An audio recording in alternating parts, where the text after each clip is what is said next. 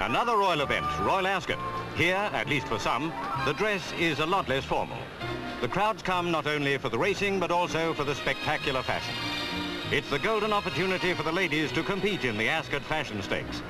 Some girls are cagey about their styles. But this year, the mere male can choose between morning clothes and lounge suit. Quite a few of them took advantage of the relaxed ruling.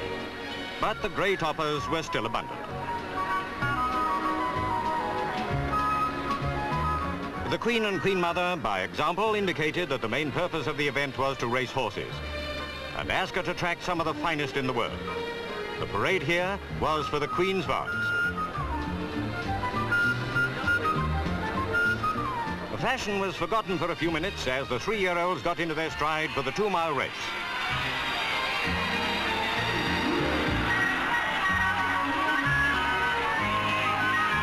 Racing for the post was Charles Claw's Zorba II, a 10-to-1 chance, followed by the favourite Hurry Hurry, and third, Au Feet, at 100-to-9. The racing over for a while, the crowd resumed its fashion form spotting. There was plenty to see. You could hardly miss some. The ladies said it weighed a ton. There were others who didn't have to try very hard to be noticed.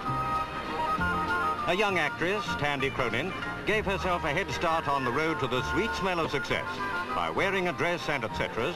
made entirely of real flowers. She's what you might call a well-cultivated girl. Ascot now seems to be a place where it's just as profitable to pick flowers as winners.